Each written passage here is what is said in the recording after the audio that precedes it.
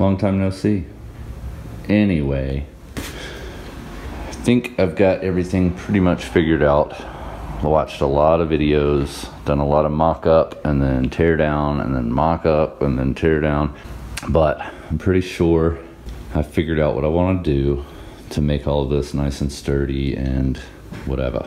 So today I'm getting everything final mocked up, making some braces here that will connect to the trans cross member and then into the frame. So I'm going to be doing that today, just getting everything ready to finish weld so that I can paint this guy and get it underneath the body.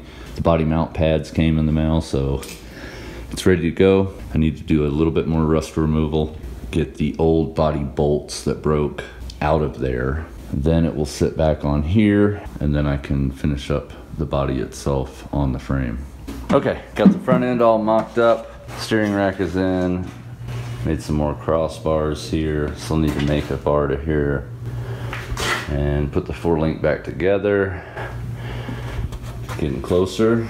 Also went ahead and got these pieces cut off here so that the exhaust and the engine has room to sit. So the body will snap down right on top of it. And yeah. So there you go. Like if you like, subscribe if you want to see more. And as always, keep modding.